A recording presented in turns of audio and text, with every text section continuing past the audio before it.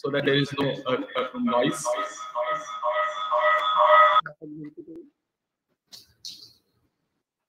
Please mute all of you.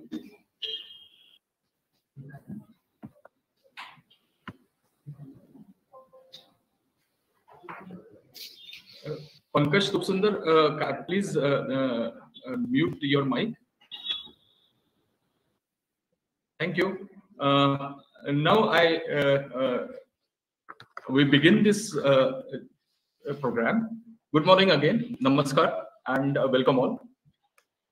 The vision that Hindu youth should become strong and proficient in modern warfare was the life goal of the founder of Bhosla Military School, Dr.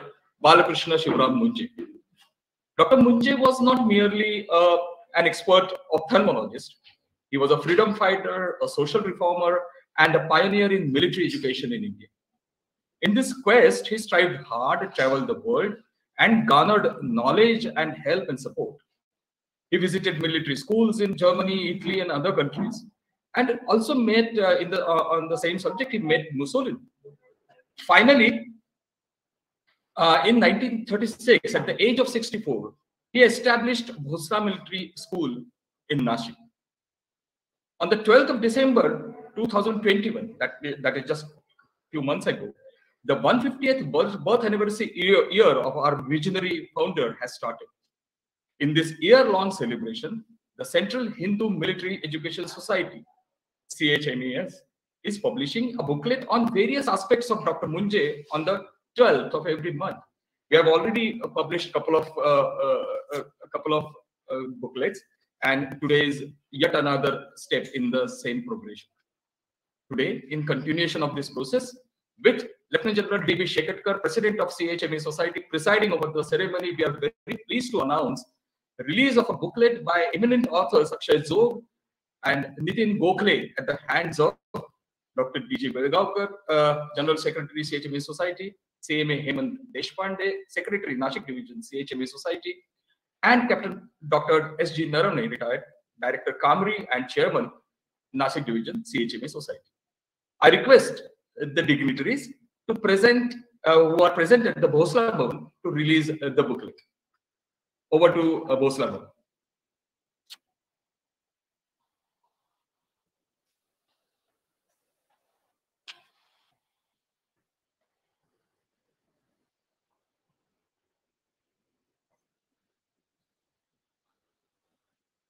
Thank you very much. The book is now released. Could you hold it up, sir, for the photograph?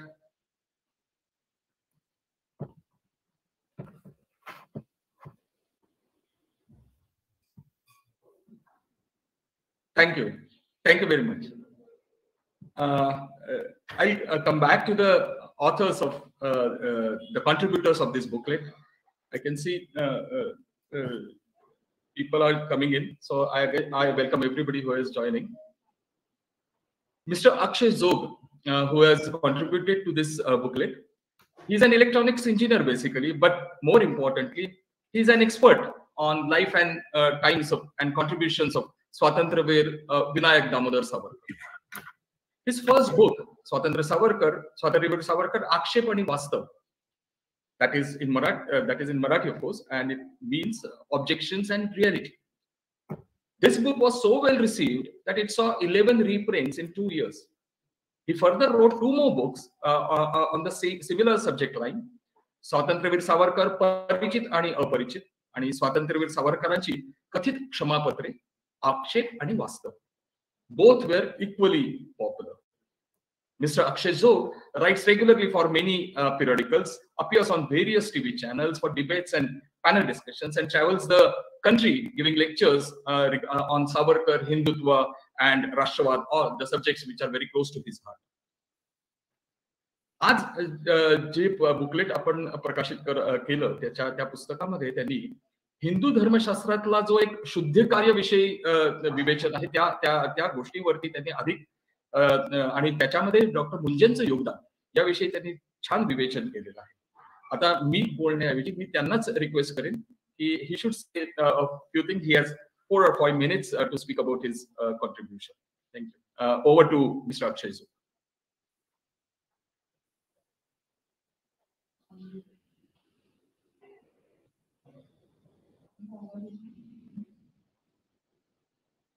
Mr. Zoe. Thank you. Namaskar.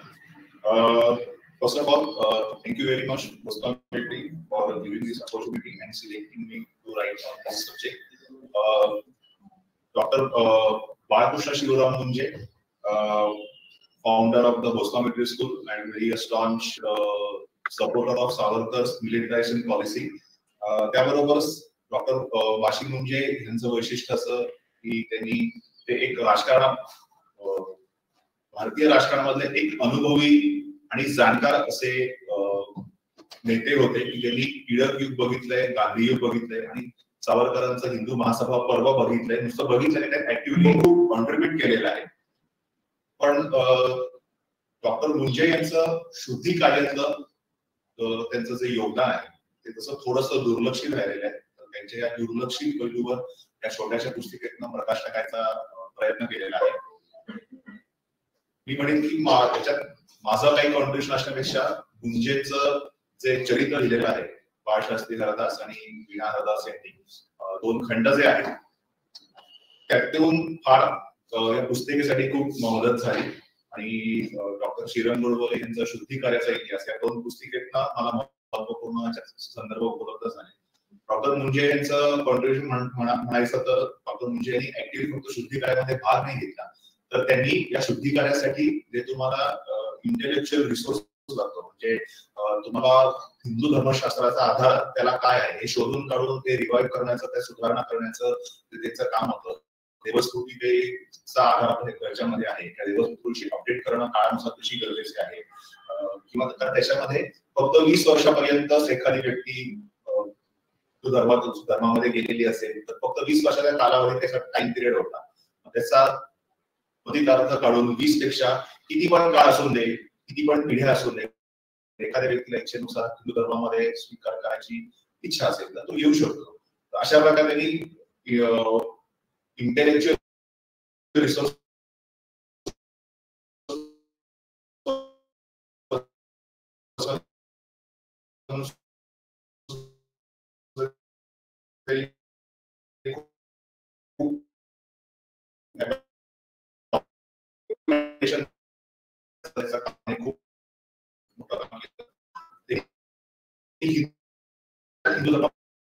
परिषदेमध्ये हा विषय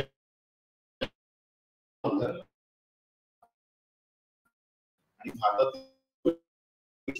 परिषद आयोजित केली, त्याचे अध्यक्ष होते. इतकं त्यांचा त्याच्या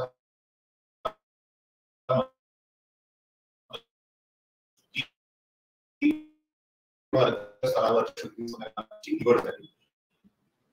इतर शुद्धी कार्य थांबले होते. स्वतःची त्यांची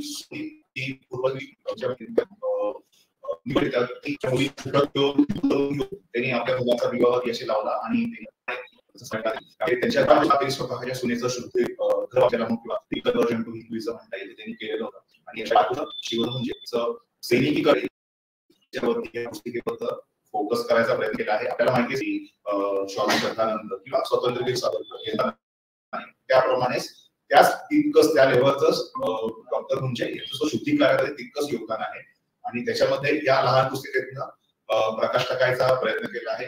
मला असं वाटतं की वाचकांना हा दुर्लक्षित पैलू याच्यावर काही संशोधन करून अजून काही कार्य पुढे या निमित्ताने म्हणाली होईल तर या पुस्तिकेचं मी यश समजेन. पुन्हा एकदा मी कमिटीचे आणि आयोजकांचे आभार मानतो. त्यांनी यासाठी निवड केली आणि सवारी पुस्तक वाचून अभिप्राय कळवावा. धन्यवाद. Thank you very much. Thank you very much for your words. आणि तुम्ही त्या पुस्तिकेमध्ये शुद्धी कार्याविषयी जी चर्चा केलेली आहे ती सगळ्यांना ती आवडेल, सगळ्यांना तो एक विषय समजेल याची तुम्ही खात्री बाळगा. यानंतर आपण वळूया पुढच्या लेखकाकडे. And we go to Nitin Gokhale, a very well known media entrepreneur, one of South Asia's leading strategic affairs analysts and author of over half a dozen books so far on military history, insurgencies, and wars. He is also a very well-known YouTuber, if I may add. And he's much popular among all the YouTube viewers regarding the subject. Starting his career in journalism in 1983, he has since led teams of journalists across media platforms. A specialist in conflict coverage, Gokhale has covered the insurgencies in India's northeast, 1999, Kargil conflict and Sri Lanka's Ilam War, both between 2006 and 9. Mr. Gokhale now travels across the globe to speak at seminars and conferences and lecture at India's premier defense colleges. He has founded two niche portals, BharatShakti.in and StatNewsGlobal.com. We have all heard him on the YouTube. Now let's listen to him in person regarding the article that he has written in this booklet, Dr. Munje, a renowned strategist. So let's hear about this life of this feisty soul. I request him to say a few words on this occasion. Mr. Nitin Gokhale. Thank you, Vinay Kulkarni ji. Namaskar. Good morning to everyone. I happen to be in Pune, so right now I'm not in Delhi, which is a good thing because there's some time to join this function, which is happening online, fortunately. Otherwise, I wouldn't have been able to make it to Nashik. General Shekatkar, all the seniors here, all the dignitaries, and all the participants. It's a great pleasure with which I'm speaking here. It was indeed very enlightening for me to write this booklet because this booklet is a follow-up on the history of Bhosla Military School Nagpur branch, which I wrote 3 years ago. And during that writing of that particular book, I actually came across Dr. Munje's stellar work and his thought process in the years between the two world wars, World War I and World War II, and realized that there were visionaries like him who thought much ahead of their times. They knew that eventually India will have to have hard power, and for that they will require well-trained military leaders, military personnel. And therefore, when he started speaking in the Legislative Assembly, of which he became a member in, I think, 1927, he actually took up the indigenization of the military training that the British were carrying out under the King's Commission in Sandhurst, where there were 10 odd Indian officers who had their seats reserved for them. But he wanted a larger number of Indian officers to be trained as military personnel. And therefore, he, as a disciple of Bal Gangadhar Tilak, wanted them to become military leaders, revolutionaries, and not just non-violent, peaceful agitationists, which were the two schools of thought which were jostling with each other at that point in time.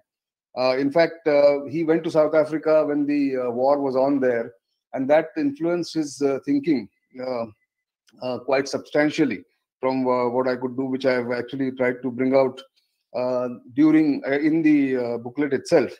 And when he was participating in the debates, he realized that there was a lack of martial spirit amongst the countrymen, and they were sort of told that being aggressive, being proponents of hard power will not be good for India because that will provoke the British. That really distressed him. So he actually moved a resolution in the assembly saying that military training for schools and colleges must be made compulsory. This was in 1928. He was a very ardent student of Mahabharata and Kautilya's Arthashastra, which influenced him.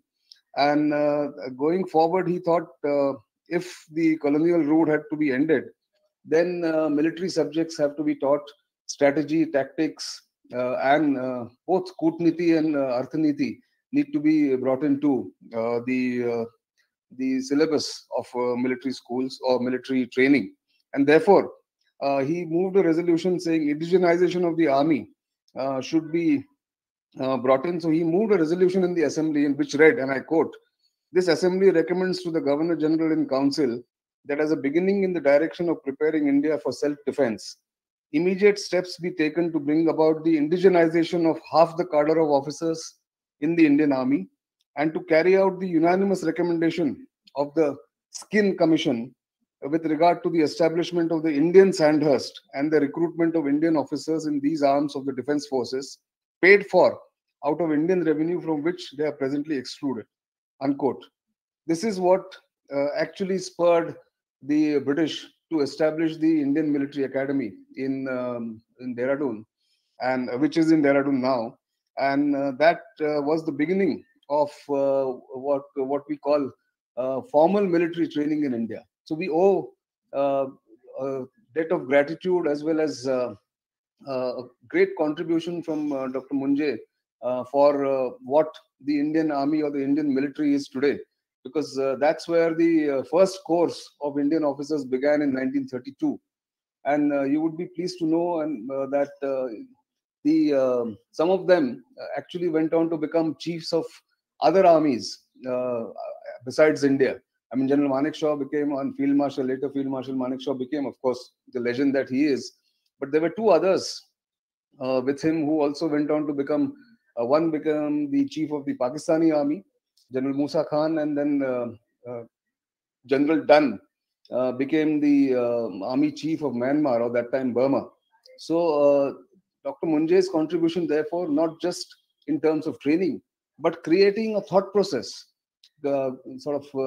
creating a new thought process, I would say, that military training for college and school students is a must if we have to regain our lost glory and not get overwhelmed by colonial forces, I think is everlasting. And therefore, I was very pleased and I'm grateful to the organizers and the leaders of Bhosla Military School and the Central Military Hindu Society for giving me this opportunity. That's all I wanted to say. And thank you very much once again for this opportunity. Have a great day ahead. Thank you very much, sir. Your knowledge and your expertise on the subject is very well known, and your words are going to enlighten many of us here. Now, from this subject of release of this important booklet, let us move on to the next main program. The CHME Society's Bhosla Military College and Kanoji Angre Maritime Research Institute, KAMRI, is organizing a webinar on Budget 2022 for Defense Ministry and Defense Industry in collaboration with the Department of Civics and Politics, Center for Excellence in Maritime Studies, CMAS, at the University of Mumbai. Now, this is a very important discussion, and we are very, very fortunate to see four preeminent personalities who occupy top-notch positions in their chosen fields of economics and defense will be coming together to discuss this important topic. Dr. Ajit Ranade, Air Marshal Anil Chopra, Mr. Mukesh Bhutani, and Commander Suchin Jain are so important people that it's not my place to speak a few words. I'll request Brigadier Hemant Mahajan to speak a few words about them. First up, I introduce them. But before that, I will introduce Brigadier Hemant Mahajan. He is a much decorated soldier, an active soldier who fought valiantly in Kashmir, and he was part of the Maratha Light Infantry, the 7th Maratha Light Infantry, and he even commanded the battalion. He is an MSc, an MPhil in defense, and since his retirement, he has completely devoted himself to the defense writing, and has written in top-notch newspapers in English, Marathi, and Hindi, and published more than 4,000 articles in last 12 years alone. He regularly appears on TVs, and he has written multiple books and is a well-known authority on the subject. So I hand over the reins of this program to Brigadier Mahajan to conduct and moderate this panel discussion involving these four personalities. Over to you, sir. Okay. Thank you, Vinayji, for your kind introduction.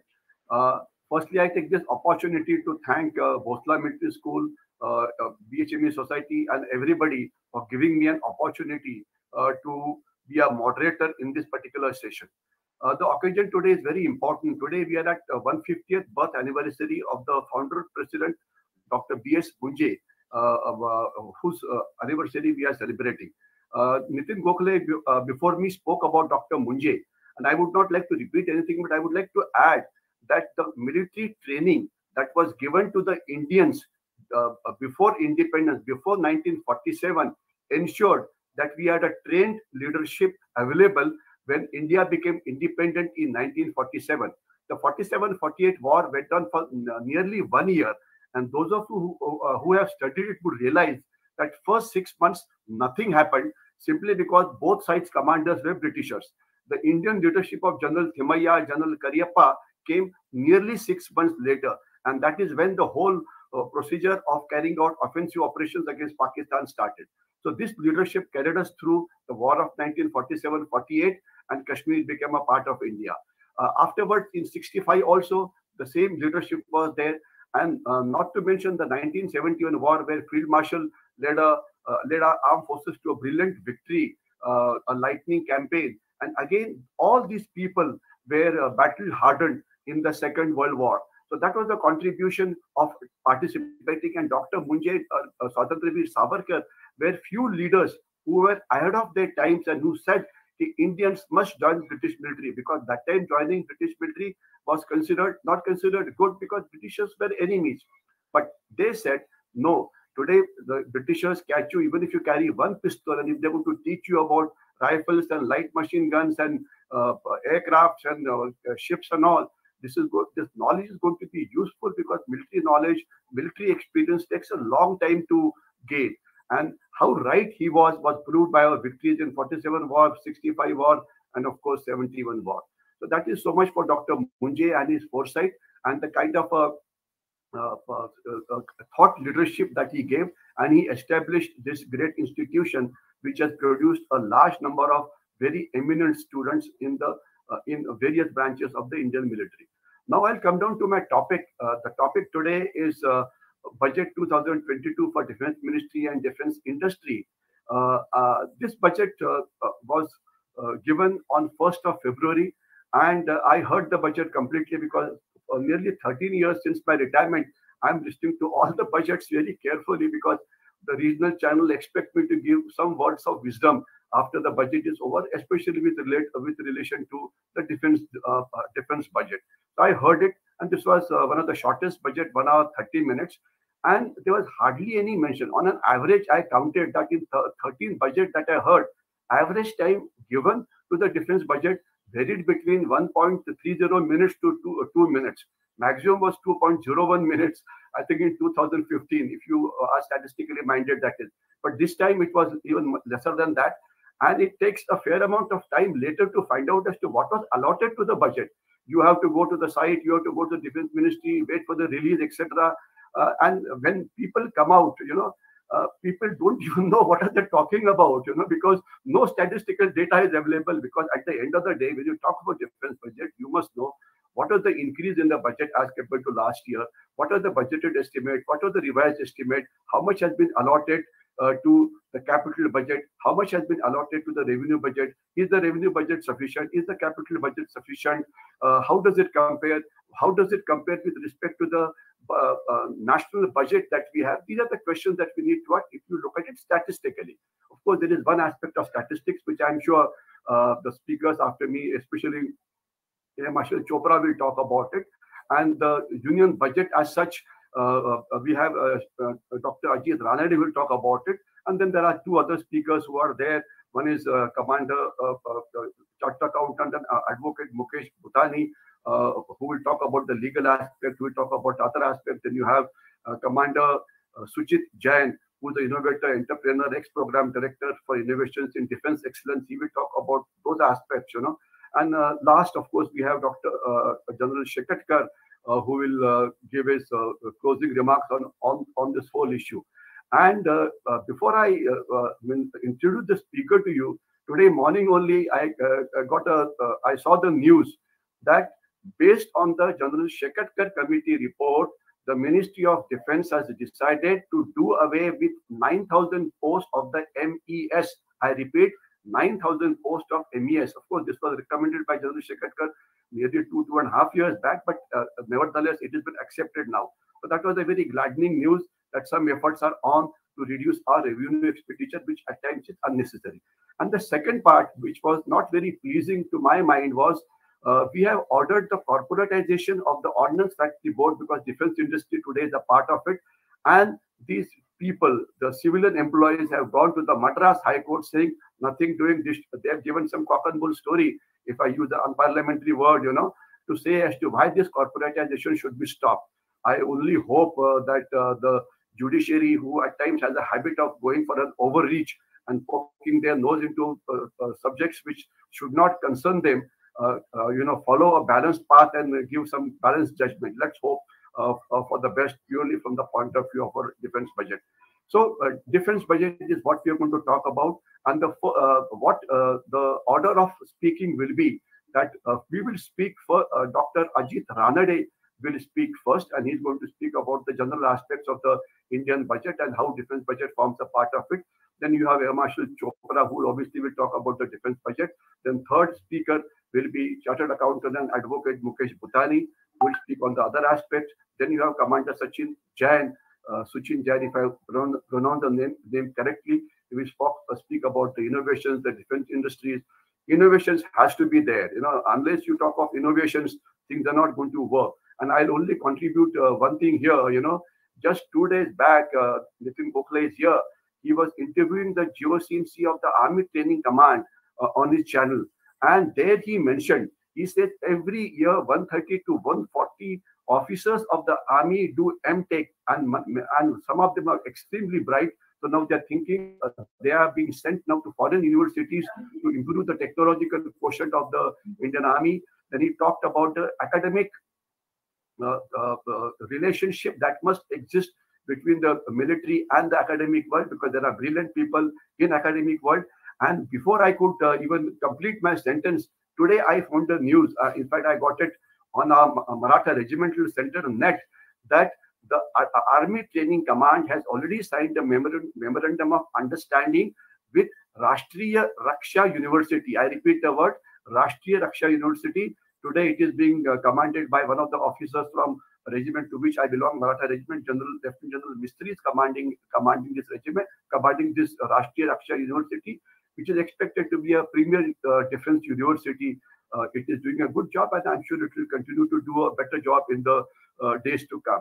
So here we are. There's a lot of efforts are being done to not only improve the defense budget, but improve it qualitatively also.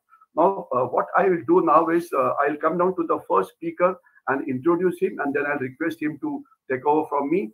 Each of the speakers is requested to speak for about 10 to 15 minutes, 15 minutes being the upper time. And after the first speaker is finished, I'll thank the speaker and then introduce the next speaker, and the third speaker and the fourth speaker. And after all the speakers are finished, then we will have a session open for question and answers. We'll take few selected questions, and I have already requested the faculty of Bhosla to put those questions in the chat box, because otherwise, if you give an opportunity to speak, they at times steal the thunder from the speakers, which I would not like to happen, So let them put their questions in the chat box.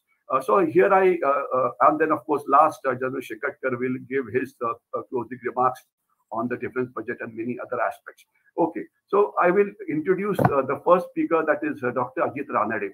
When I look at his biodata, what immensely pleases me is I think he belongs to the world of T20 cricket matches. In 20 overs, you must say whatever you want to say.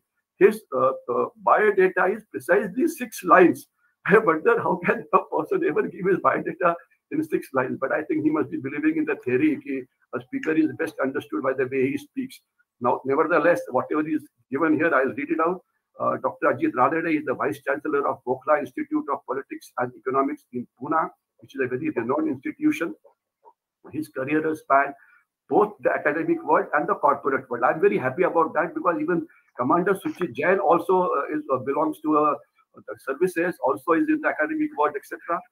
Then he was a group executive president and chief economist to Aditya Birla Group, an Indian multinational, which is there. He is also a founder member of Pune International Center. It's a very active think tank which is based in Pune, and every month or after every 15 days, they have some very nice programs on issues related to national security. Dr. Ranade holds a BTech in Electronic Engineering from IIT Bombay, another top class institution of our country, and is also an alumni of IIM Ahmedabad. So double barrel. Two very important qualifications, and of course, he's received his PhD in economics from the Brown University. So, an immensely qualified person to speak about the national budget and let's say the part of defense budget in it. But before he starts, I would like to tell you that the defense budget, the latest defense budget, is today approximately 13% of the national budget. That is one thing I would like to tell you. And over the last 5 years, the defense budget share has been decreasing as a part of national budget from 17% to 13%. And I think that's a very accurate way of finding out as to how much money you are getting, because comparing it with the GDP somehow doesn't give you accurate figure. So having given these opening remarks, I'll now request Dr. Ajit Ranade to start his topic, please. Over to you, Dr. Ajit Ranade. Thank you very much, and good morning and namaskar. I hope my audio is okay. Yeah, you are.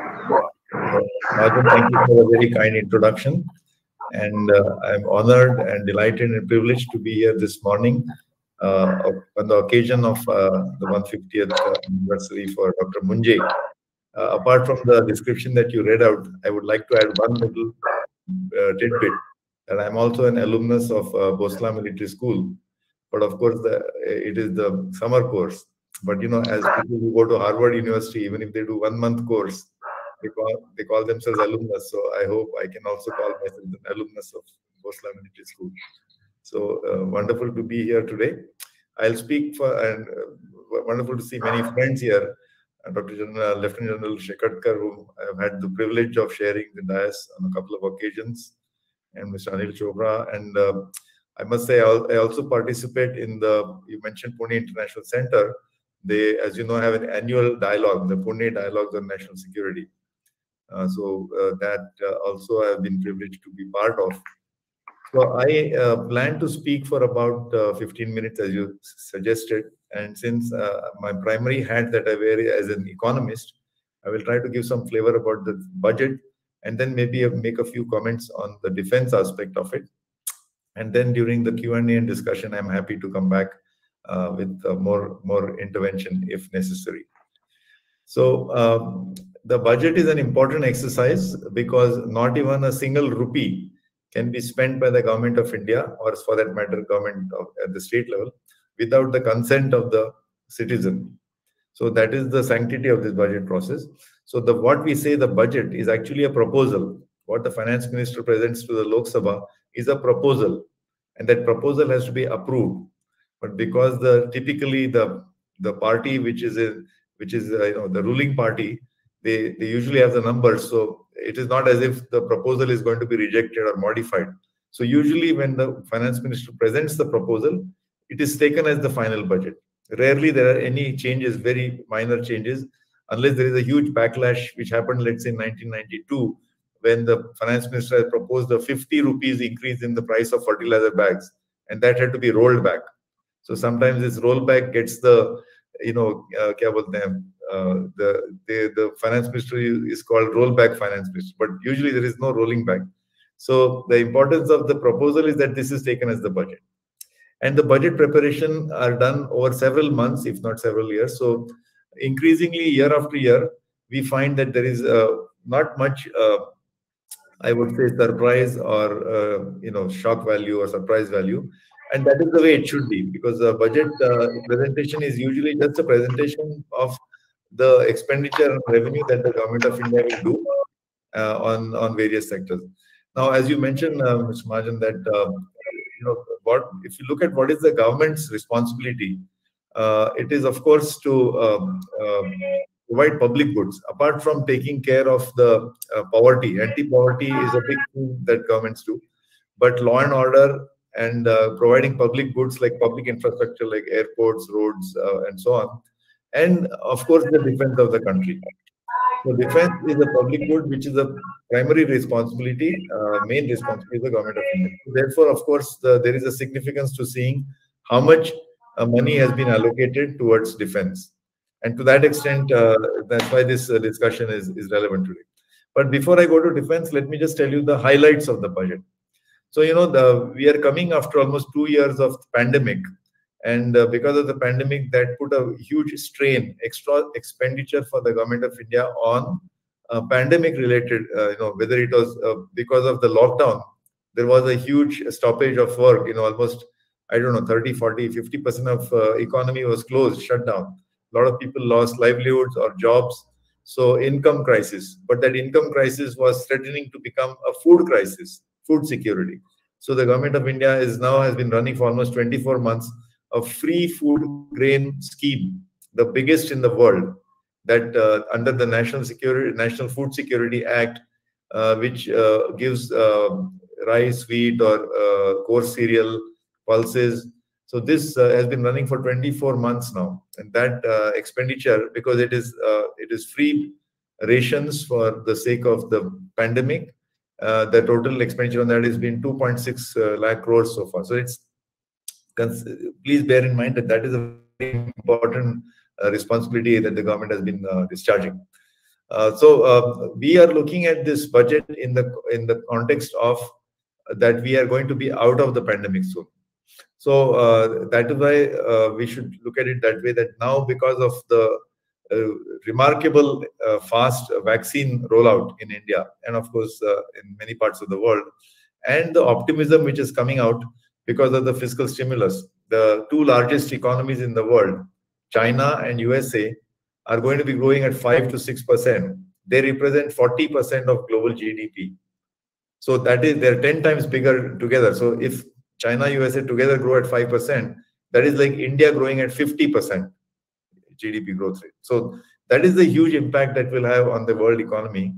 And therefore, there is optimism. And the growth of the world economy also means a great export opportunity for India. So India's exports this year are actually going to be, this fiscal year are going to reach something like $400 billion, which is a 50% or 40% increase over last year. So that's one of the consequences of the world economy doing well.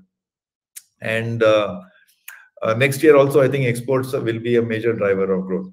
So as far as the budget is concerned, the broad numbers are as follows. The context for the budget is that next year is expected to be a high growth year. There is some concern about inflation. The budget will continue to provide some fiscal support, but it will be lower. And the focus will be to stimulate growth at a faster pace, but also job creation, because that is the surest way of curing, anti-poverty policy is not to give subsidies or doles, but to create jobs, which in turn create incomes for households. So that has been the general theme of the budget. I won't go into each and every detail, but broadly speaking, the spending proposal has gone up by around 4%, 4.6%. So the size of the budget is, I don't know, something like 39 trillion rupees, 39 lakh crores, which is about a 4%, 4.5% increase next year. But all that, the good thing is, almost the entire increase in the budget for next year is going to be spent on capital items. That is not revenue items, but items which are in the nature of investment, new capacities, new, infrastructure. So to that extent, it is the growth promoting expansion. And that is seen reflected, I think, even in the defense budget. As Mr. Mahajan said, that the defense budget is about 13%. So it's out of 39 trillion, 5.2 trillion, 5.3 trillion, roughly 5.25 lakh crores is going to defense. And that represents a 10% increase. The overall Government of India budget will expand by 4%, but defense is expanding 10%.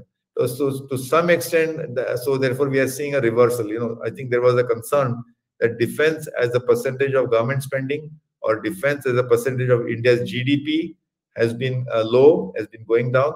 But at least for next year, incrementally, there is some reversal.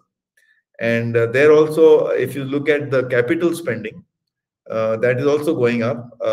Capital spending of overall of defense, and that's a good thing, because we want to look at the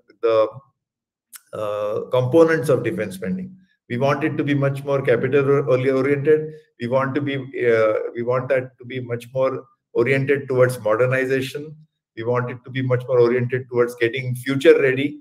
So that means we have to look at capital spending. So I think to that extent it's going up. I'm not going to go into the sub-components like Army, Navy, Air Force, because and so on. I think most of you are aware that actually the capital spending allocation that has been given to Army is actually a reduction. In fact, it's gone down. But that just means that Army and Navy and Air Force have got a huge increase in their capital allocation. So I'll leave it at that. The other aspect I'd like to say about in the context of the budget, defense budget, is that the continuing worry is that, as I said, we want the defense to get enough allocation in terms of resources for modernization, capital intensiveness, and future readiness. But what holds it down is the revenue spending.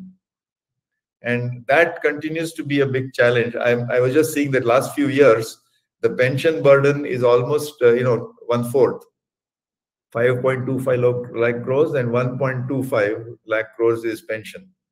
And you will be surprised to know that 5 years ago, the total pension bill for armed forces was 54,000 crores. And it reached, by 2020-21, it reached 1.3 lakh crores.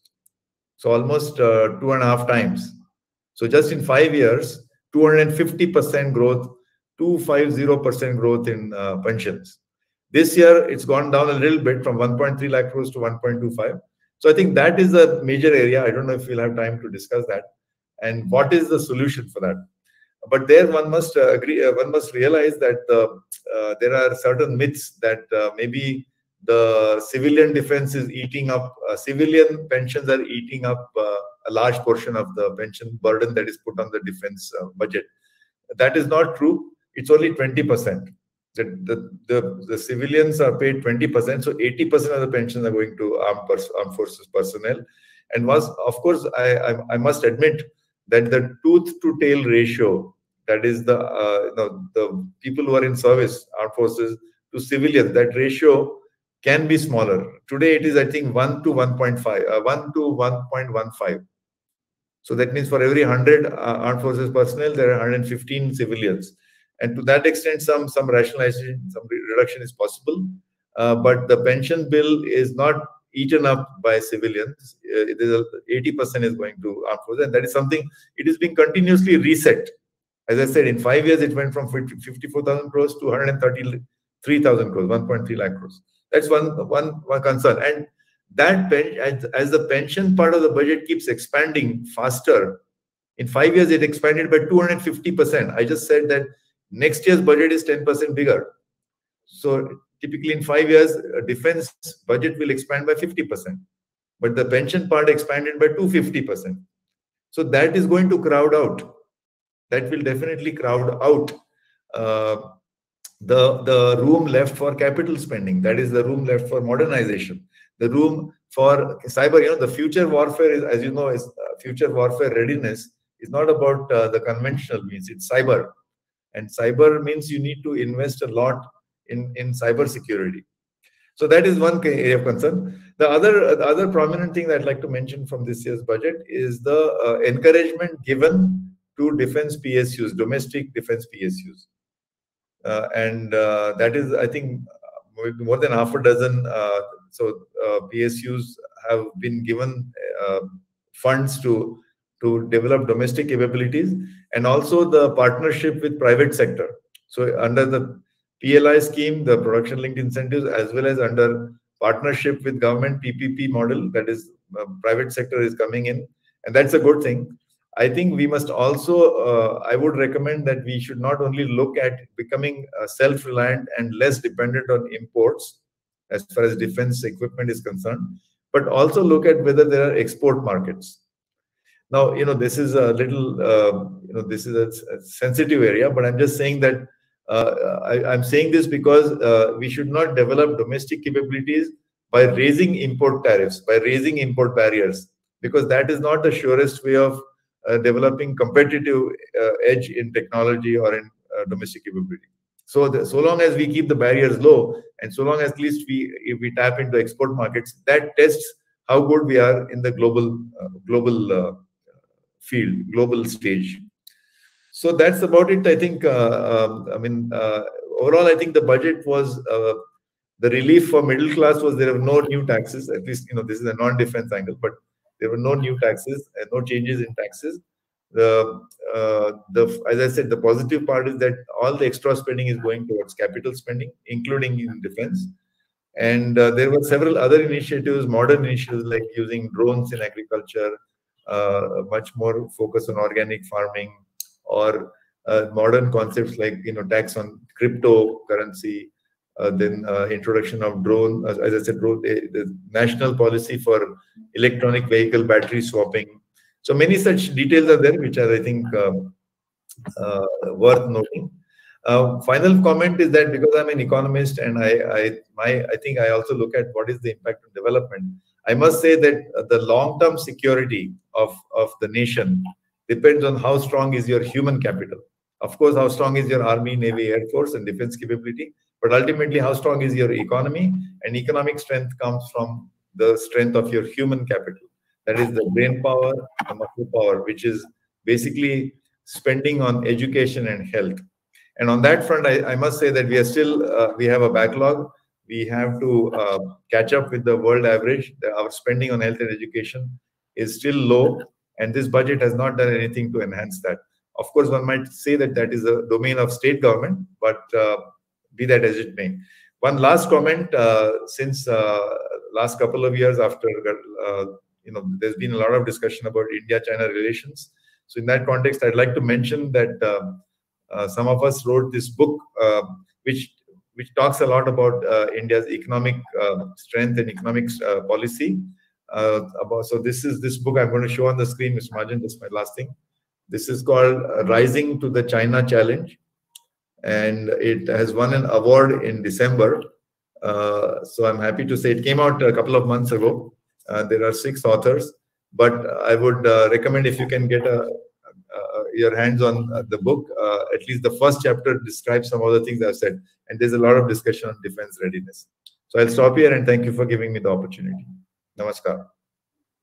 Thank you, Dr. Ajit Ranade. You have covered a lot of ground, and you have covered quite a few points which would have required a bit of discussion, but that is presently not on the agenda. However, I'll talk of only 2 things. One is you talked about the economy recovering. Yes, the moment economy recovers as a whole, then the defense budget also increases. So that itself is a good thing to happen. And last 2 years, we have definitely done well to ensure that the damage to the economy because of this biological war which China has launched against us is kept to minimum. So that was one comment. Secondly, you talked about the revenue budget. And in fact, reducing the revenue budget, which is an obvious thing, and no better person to talk about it than General Shekhar. He has given, I think, 100 such recommendations as to what is to be done. But government is possibly not acting upon it. I don't know if the government can be convinced. And I'll only mention only one thing because that is a subject which General Shekhar can talk about. Simple thing, an infantry soldier retired at the age of 35, 36. He lives to the age of about 75, 78. Nearly 40 years, 45 years he's taking a budget. So simple solution given by the Shekhar committee was that you carry out a lateral induction into police, into Central Armed Police Forces, BSF. In fact, BSF, CISF, CRPF, Seema Suraksha Bal, ITBP will get a tremendously trained manpower, tremendously motivated manpower, and the human element that you're talking about will increase tenfold by just one step. You talked about the human element of the war. Yes, it's very, very important. Unfortunately, that is not happening, but I'm sure something is happening. Yes. Yeah, please. Mr. Majan, I'm really provoked to make 1 minute interruption. Sorry for that. But please don't think of these young people who are highly trained, highly disciplined as only people useful for security. I know Shekhar committee has talked about it.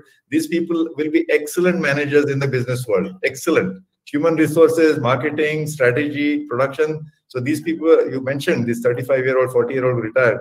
Don't please only think of them as security guards and BASF and, they're actually beyond security forces. They're excellent human capital of the country. Thank you. No, what you're saying is right. Okay. Now we'll move on to the next speaker.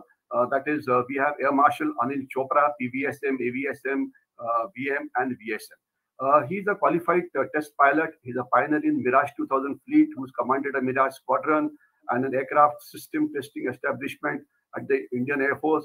He's the leader of the MiG-21 upgrade Bison project, which went on in Russia for nearly 4 years.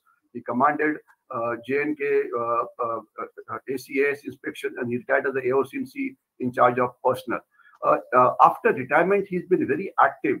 Of course, he was a member of Armed Forces Tribunal, etc. But more important, what I look at his qualification now is that he's today heading the Air Force think tank called Air Force think tank, which is a very nice thing to happen, because a lot of service personnel with an excellent academic background, excellent operational experience, just retire from life, and their vast knowledge which they have gained over a period of time is not utilized for the good of the country.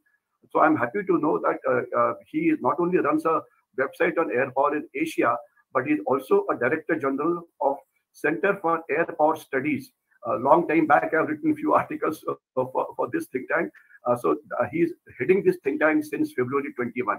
So and not only that, when I was just put his name in Google search, Mr. Google told me that he's written an article on defense budget also. So I could read his article. So without any much further this thing, I'll request Air Marshal to start his talk. Over to you, Air Marshal Anil Chopra. Thank you, Brigadier Mahajan. I hope I'm being heard. Yeah, my regards to the other seniors who are present here and the very renowned people, General Chikitker, sir, and Captain Naravane. And it was great.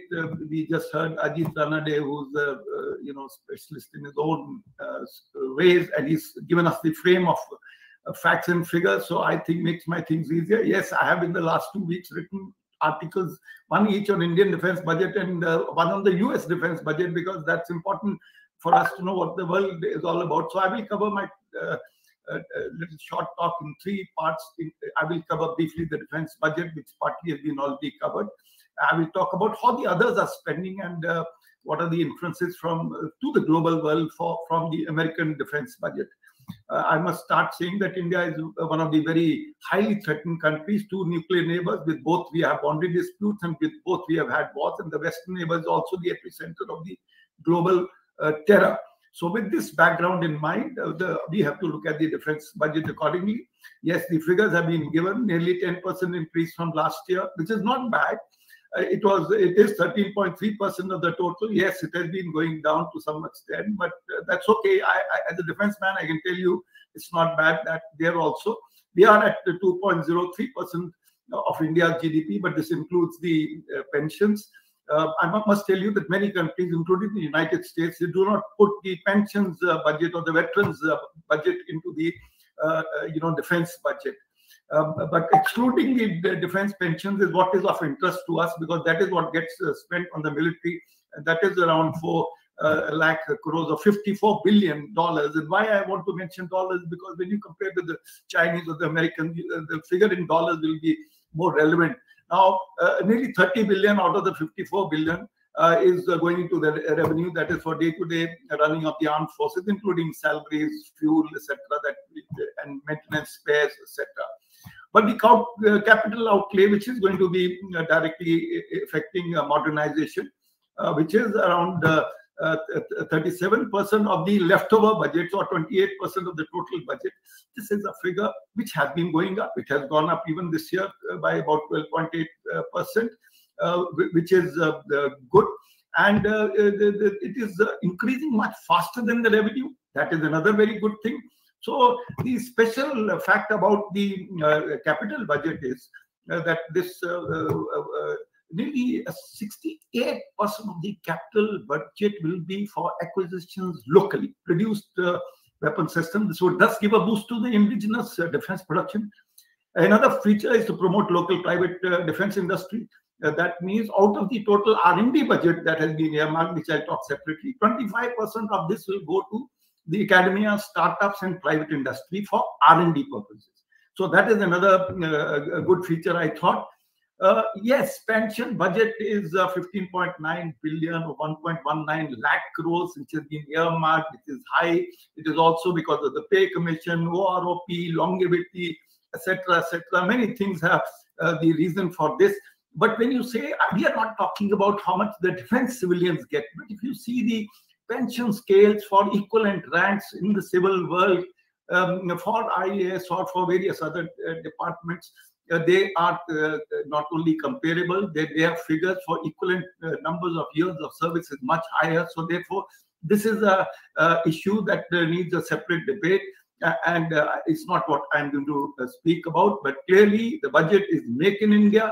The major amounts are going to go, to the Tejas LCA for the Air Force, for example, like combat aircraft, the HTT trainer, the Arjun tank, many missiles and weapon systems that are going to be bought. And mind you, a large part of the budget also is going to go away into the committed liabilities. Means the orders have already been placed, the supplies are already on, and therefore to acquire absolutely new things which have not been contracted, the amount will be much, much smaller. Bulk of the revenue budget, of course, goes to Indian Army. It is nearly 5 times larger than the Air Force and Navy, and therefore it gets nearly 5 times that much of revenue budget. But because they get such a huge chunk of revenue budget, their total share in capital is less. Their share in capital is also less because the aircraft and some of the weapon systems that the Air Force and Navy have, they have shorter lives. Obsolescence sets in much earlier, and therefore you will find that the revenue budget, big chunk goes to Indian Army, but the capital budgets are much larger for the Air Force and Navy. We'll speak a little bit more on this. Border and infrastructure installation security has been given a big jump, 55.6% increase, out of which, out of the total budget of 8,050 crores of the border and installation, the border roads, the guys get 3,500 crores, which is a 40% increase. We are building bridges, tunnels, and roads along the border, so that is very important. Maritime security has also got about 45% increase this time, which is island infrastructure, Andamans, Coast Guards. Coast Guard has got another 60% increase. So, see the threat perception of the country, and that is how the allocations have been done. And as well as the ordnance factories, once they became DPSUs, now they have to be given some money to become modern organizations, self-sustaining subsequently. So they have also got a chunk of money, about 1,300 crores. 2,500 crores gone to emergency authorization fund, which is okay, which is normal, which is the way it should be. Innovations for Defense Excellence, IDEX. I think so. There is a speaker who is going to subsequently speak about it, gets 60 crores. Defense testing infrastructure, the scheme has been being set up. Some money has been given. Now this testing infrastructure and for certification, the private sector will be able to use, which is a very big thing. There is a special purpose vehicle which will encourage DRDO to hand over technologies to private players. Mind you, the process has already started in the last few years. So our key takeaways: vocal for local. Yes, that's the term some of the speakers spoke in the parliament. I think the defense minister mentioned. The capital budget of IF traditionally gets the highest capital budget. But this year, the Indian Navy has had a jump of 45% vis-a-vis their last year's capital budget. The Indian Air Force also got a jump, smaller jump, but though it still remains the highest budget remains with the Indian Air Force. But Army budget has sort of gone down. There are greater details on what goes into aircraft, aero engines, tanks, and various others. That all has been spelled out in the budget. I will not, I have the figures, but I don't want to mention them in so many details. Substantial increase for Indian Navy indicates focus towards Indian Ocean and for the acquisition of ships, aircraft carriers, and submarines. Of course, Army will get more money to spend mainly on their organic systems. They're hardly getting any money for aircraft, but they're getting for main battle tanks and the AK-203 rifles, etc. As I said, the IF's capital budget will substantially be committed to liabilities for LCA, Rafale, and S-400, which we have already purchased, and the deliveries are about to complete. Of course, for the LCA, we have to continue to pay for the rest of our lives. The duty rates, Mr. Ranade mentioned, has been realigned to make it better for Make in India. Our industry for long has been saying that our tariffs, whether they're customs, they were not friendly for Indian industry. So I think the government has listened to the CIA and others, and they made a difference on this. Okay. Of course, there are GST changes which have been brought in to support the local manufacture. The indigenously designed, built, and manufactured items are now the highest priority that has been there for some years now. And increased defense production will also open up avenues for exports, and that exports are important for amortizing the cost. Now, it also will generate jobs and support targets of reaching our 5 trillion economy, and out of that 5 trillion, 25 billion US dollars defense production by 2025. That's the target, and I hope that happens. The new policies would promote industry and armed forces interaction and coordination and confidence in domestically produced weapons. In the high technology areas, of course, as I said, the joint ventures will have been made more attractive. More FDI will be able to come in, and with this defense manufacturing corridors already in place, clearly the tone and tenor of the defense budget has been to make India a defense production hub. How it works, only time will tell.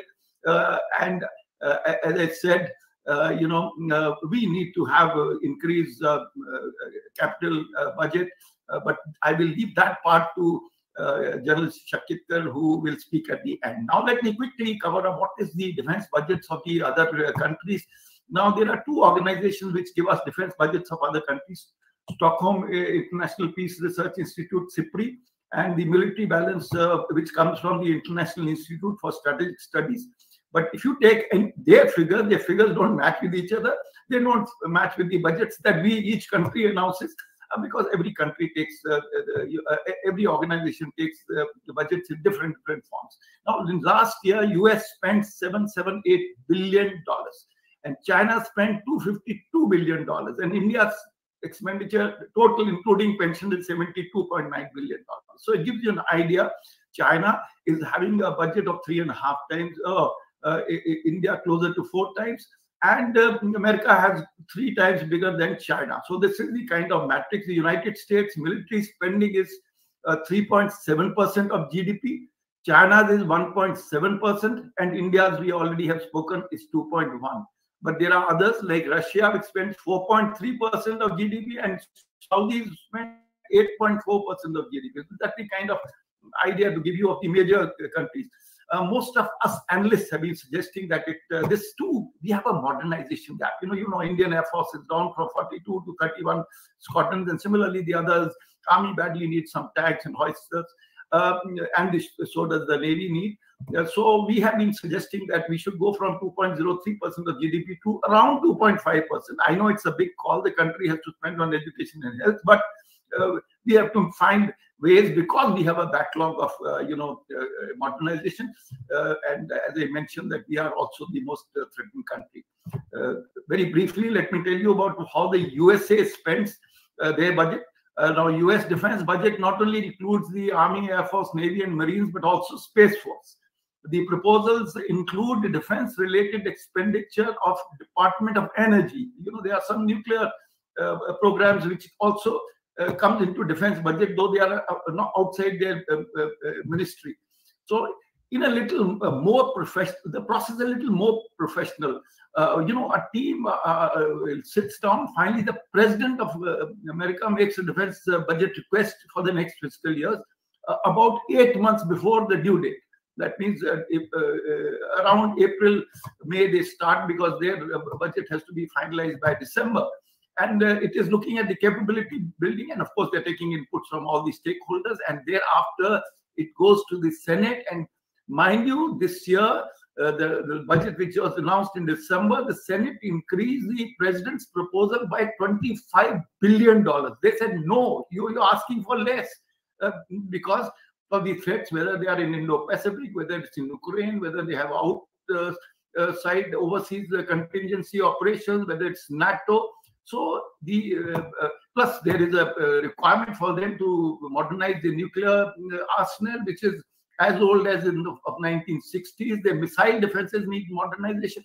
So, and for all this budget, a green book is published when the National Defense Authorization Act is passed, cleared by the president. This book is 1,300 pages, and it is the budget increase is always bipartisan in that country. So I thought I will just mention that Army, Navy, Air Force, because they are of similar sizes, get similar budgets. You know, imagine they are getting around 165 billion each, the Army, Navy, and Air Force, and another 50 billion goes to the Marines. So you know what is the quantum vis-a-vis, you know, us. The Space Force itself gets equivalent of more than half India's budget goes just to Space Force in you know, USA. And US budget is the equivalent of next 15 countries put together. That means China, India, Russia, Saudi, all these countries put together, 15 of them, the US budget is big. So that is the quantum. And of course, for them, the competition with China, modernization with special mention, as I mentioned about the upgrade of nuclear, and you know, they have something called Pacific Defense Initiative, for which is to look at China threat. They give a huge amount over there. For them, the priority of threats is China, Russia, North Korea, Iran, and the global terror. And of course, they also have given this year nearly 4 billion to for Ukraine Security Assistance Initiative. So this is how the you know, the Americans are spending their out of country overseas war fighting is close to 69 billion, which is equivalent to India's entire annual budget, or to that effect. You know, it is that close. So the average military spending, you know, in the world is around 2.4% of GDP. This is the world average. So, and India is below that at 2.1. So, being a very threatened nation, I think we should go at least to the global average of 2.4% of GDP, if not, you know, a little more than that. Many in the USA think that the threat is exaggerated, and it's a narrative run by the defense industry lobby, which funds the senators and all their think tanks. So this is one view as far as the public is concerned, because they feel that there are so many other things like social security, health, border security, education, infrastructure, which should all be getting more attention than it's going towards to defense. Now, one point I want to mention before I close up, that China's defense budget, there's a large number of expenditures which are going elsewhere but are being used for defense, like the space program and many other, their cyber, etc. A large number of funds goes to the other ministries. China's total national spend on R&D is $441 billion.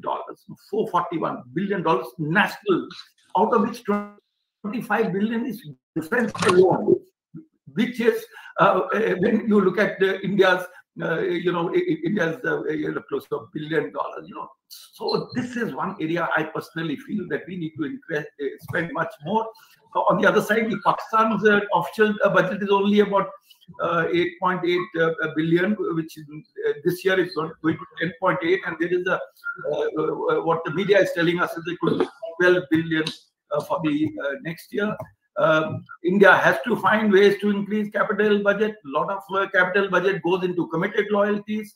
Rollover of the capital budget is now being allowed. More needs to be done on this. And my last point is that in India, my personal feeling, and I think that's true for all departments, we spend the budgets most inefficiently. First 6 months, the monies are just flowing in. In the later 6 months, there is a pressure on all somehow finished budgets in various code heads. You know, this is most inefficient. I would rather not use it, but then use it inefficiently, because after all, it is India's money. Can we cut down revenue? Can we cut down numbers of the armed forces? Can we make them lean or mean? But India depends heavily on armed forces for internal security and HADR missions. You know, some child falls into well, you immediately call Indian Army. So my contention is, despite creating agencies for all them, we do more work than NDRF does, the armed forces. So don't see much changes taking place. I don't know how the numbers will reduce, but I'm sure General Shekhar will tell us later on. Thank you. I thought I will just make some of these points. Thank you. Thank you very much, Air Marshal Anil Chopra. You gave a very detailed account, detailed analysis of the Indian defense budget, revenue budget, capital budget, committed liabilities, etc. Purely for want of time, I'll only comment on only one issue, that is the improvement in the infrastructure. That is roads and railways and advanced landing grounds and helipads and aircraft. And I'll just give you one example. In good old days, from Pune to go to Guwahati used to take 7 days. I repeat, 7 days, changing trains at 4 places. And recently on an emergency, I went to Guwahati and Shillong, and I reached there in 24 hours from my house in Pune to the place which I wanted to visit in Shillong. 24 hours flat, I was there. What kind of efficiency it gives to armed forces, you can just imagine. So that is one thing I thought I'll talk about. And it is improved infrastructure has also resulted into what the Defense Minister called as Vibrant Villages program. We don't have time to talk about Vibrant Villages program, but what it simply means is, having villages on the border, because today our border areas have been vacated. There's a reverse migration which is taking place from the border areas towards inside, and border villages, when they are there, traditionally these communities were the eyes and ears of our security forces, And in fact, in Kargil, one would remember that one of the first warnings of the infiltration of the Pakistani armies came from Bakarwal, who had taken his animals there. But that program is also started off, and the tourism in Ladakh has improved so much. There are more tourists in Ladakh than the population, and that itself ensures that a lot of money is put into the hands of the locals, thereby increasing their capacity to stay there. I'll now move on to the next speaker. The next speaker today who is with us is Shri Mukesh Bhutani, who is a founder and a managing partner of BMR Legal. He's an advocate and he heads a law firm also. His brief biodata talks about international tax market, transfer pricing. He has over 3 decades of experience fighting to the foreign direct investment policies, business reorganization. What I like is his expert on many landmark judgments which go to his credit, especially with regard to international tax policies, controversies, and advocacy. He is deposed as an expert witness on many contentious issues such as cross-border tax treaty, etc. He is a qualified chartered accountant and holds a bachelor's degree in commerce and laws. He was a practicing advocate before various tribunals, and the next part gives out his achievements. He has been consistently ranked as a leading individual, an elite practitioner, a litigation star, a band one lawyer, and a thought leader. And he has recently featured in the list of icons among India's top 100 lawyers. So really an impressive biodata, and he's more than qualified to talk on the subject that is this part of the defense. Now over to Shri Mukesh Bhutani for his presentation. Shri Mukesh. Thank you very much, Chairman Mahajan, distinguished panelists, celebrated army personnel on the dais. It's a pleasure, privilege, and an honor for me to be present. I think the previous speakers have touched on the budget trends in terms of expenditure. I'm not going to talk about that, but my objective for the next 10 minutes or so is going to be throw in certain thoughts more as an observer and a budget analyst. I do not profess to be a defense budget expert, or for that matter, defense industry, barring some of the large Indian and multinationals I have worked in. So I'm going to touch on some of the regulatory aspects from a growth standpoint, which in my view currently could be impediments for the future of the growth of the defense industry. Well, let's try and look at the one theme of foreign direct investment. Up until 2001, there was no foreign direct investment permitted in the defense industry. So that's the first time India opened up with 26% foreign equity. Thereafter, for 13 years, no change took place. Up until 2014, the present government upped the 26% limit to 49% limit, and over and above that 49%, FDI was allowed on what is called on a case-by-case basis. The interest of foreign investors have remained low, not just up until 2014 when we upped the FDI limit, but it's largely been low. Based on the feedback that it suggests that the defense industry by its very nature likes full controlling stake, and they do not believe that 49% gives them the full controlling stake. Also, the other aspect that has been raised particularly by multinational is not so adequate protection of intellectual property. 2020 was a landmark year when we raised the limit to 74%. We have still to see the results from 2024. If you simply look at the FDI figures, they are not very encouraging. So what does that lead us to? A growing trend on Make in India, particularly in the last few years.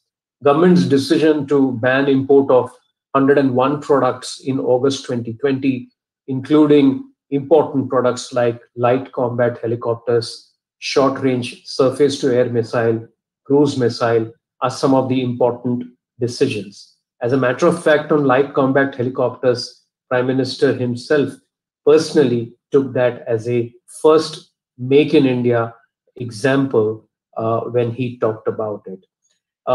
Also, some of the decisions that are viewed by investors as a reactive decision include the Defense Ministry withdrawal of tenders on short-range surface-to-air missile. Well, clearly, this was not just one isolated step. Alongside the banning of 101 items was a release of the positive indigenization list of 108 items of defense equipment, which comprises of complex systems, sensors, simulators. Now, what are the perspectives on Budget 2020 as I see it, where India stands insofar as its regulatory policy is concerned and controls on import is concerned? The long-term investment, clearly, as the earlier speakers remarked, requires humongous research and development, which means CapEx is very important. A case in point is the observation that was made by the Controller and Auditor General in terms of identifying how costly it is to manufacture indigenously licensed built platforms, particularly when you talk about fighters, light utility helicopters, even the main battle trunks. This observation is particularly important because it sheds light on the importance of capital expenditure. So, commitment to reduce imports simultaneously with a view to promote the Make in India seems to be the mantra. Opening up of the defense R&D industry, startups, and for the academia is, in my view, a very good step. 25% of the defense R&D budget has now been earmarked for R&D industry, starts up in academia, and this indeed is a laudable view. Some of the other budget announcements, particularly on infrastructure and improvement in logistics, is, in my view, going to impact the fortunes of the defense industry. For example, Parvatmala, which is the border village development, which entails the improvement in roads, railways, and logistics, undoubtedly will improve mobilization and logistics capability. Another important announcement that was made in the budget was the Drone Shakti program. The finance minister specifically emphasized in her speech the importance of private industry, which would be encouraged to take up design and development of military platforms and equipments in collaboration with the DRDO. Now, the objective to attain self-reliance is laudable, but it comes with several caveats associated to it. Here are some of the recommendations that we feel will help strengthen the budget. One is the public-private partnership. The public-private partnership in the past has worked very well. If you look at some of the initiatives embarked upon by select Indian companies like Tata Power Strategic Engineering Division and L&T in association with DRDO, but we certainly need much more. Some of the other initiatives by the private sector in the PPP sector are on the Advanced Towed Artillery Gun System, wherein Kalyani Group and Tata Power are playing very, very important roles. Some of the policy considerations that we would suggest to the government include, most importantly, financing of defense sectors. What are some of the international experiences? Defense bonds are becoming very popular. EU raised it. Relook at some of the typical revenue stream, for example, a fee-based arrangement or annual grants or monthly grants or subsidies. Taxes and charges on service provision such as construction and maintenance could be a very important source, and it may well be shifted to a public-private partnership when it comes to looking at the revenue model. And therefore, the tax policy design assumes significance. First, in terms of integrating the public-private partnership in the existing structure, and second, providing a special regime for public partnership with a view to an advantage treatment which currently only the defense or the defense arms get. Budget 2022 has some relevant proposals. One is the extension of the concessional 15% tax rate from March 2023 to March 2024. We believe that this should be extended for defense manufacturing.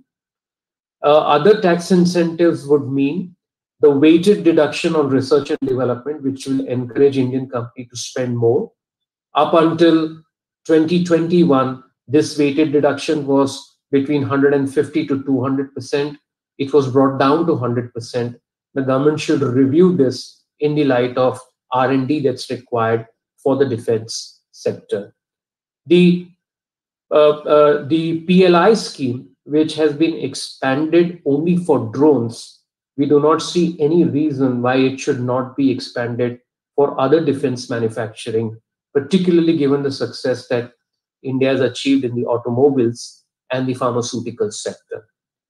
GST and customs tariff are a very important source of looking at promoting the defense industry. This will include exemptions for imports of strategic and critical components for indigenously manufactured defense platforms, not just available to the defense and to the likes of DRDO, but also to the public sector undertakings and the private enterprises who are participating in the public-private partnership. The DRDO in the past has been a firewall in development of cutting-edge technology. However, DRDO's recent changes on patents and relevant intellectual publications being available to the domestic industry is free of cost, and those initiatives need to be taken forward. The other laudable initiatives are the DRDO's ability to collaborate with over 250 academic institutes in the defense area. In conclusion, the defense has had some misses as well. One of the things that the industry was expecting was announcement of a detailed, non-lapsable modernization fund for defense and internal security. This was a very important part of the recommendation that was made by the 15th Finance Commission. And we have seen this non-lapsable fund being as an avenue for funding defense budgets overseas as well.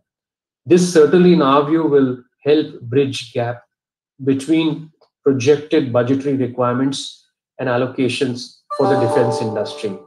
This will also, in our view, fund essentially specific areas where incremental funding is required. Very often, funds from the consolidated funds of India are accessed.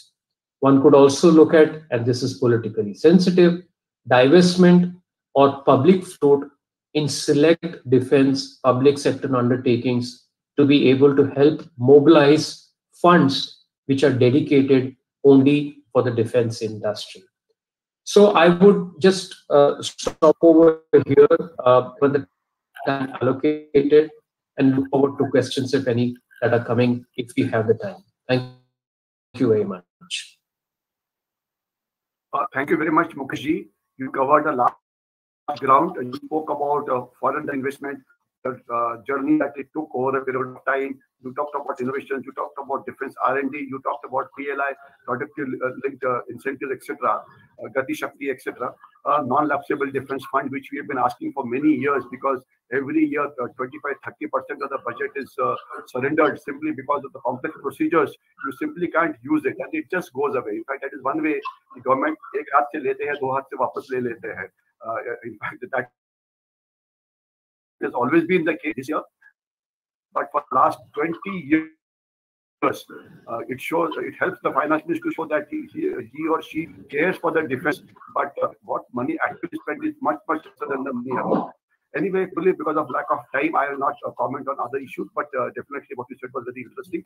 I now get the next speaker. That is, we have a service personnel who later is called an innovator, Commander Suchit Jain. He's an innovator, entrepreneur, ex-program director of Innovations for Defense Excellence. I repeat the word, Innovation for Defense Excellence, because traditionally the defense has been very traditional in their thinking also, you know. So you definitely require innovative solutions, because budget is not going to increase the way you want it to increase. You have to utilize the present budget properly and do some innovative things by which I suppose you can improve the quality of your defense.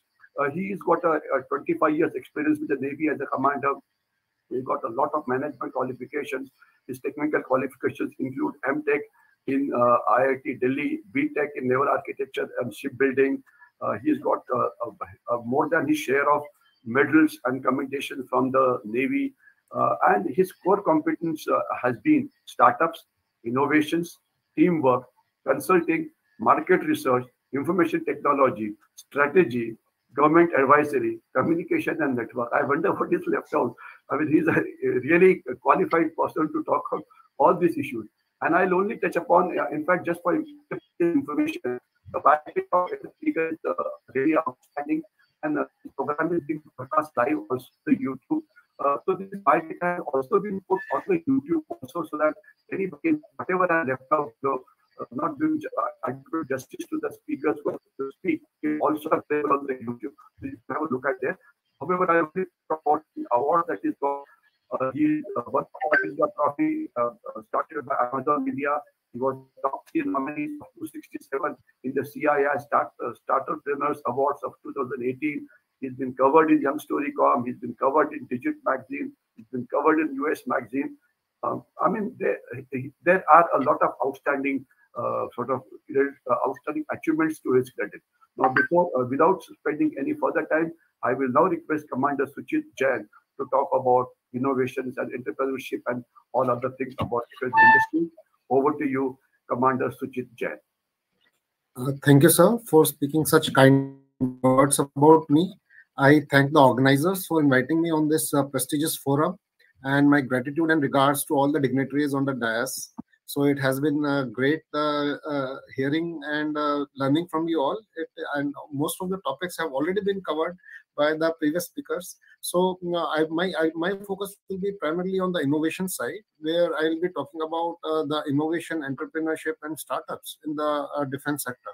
So this will be my primary area. To begin with, because whenever I was in the defense, I learned that you should lead with example. And I have lived all my life leading with examples. So it is not that I became an innovator after leaving the defense. I have been an innovator while within the defense itself.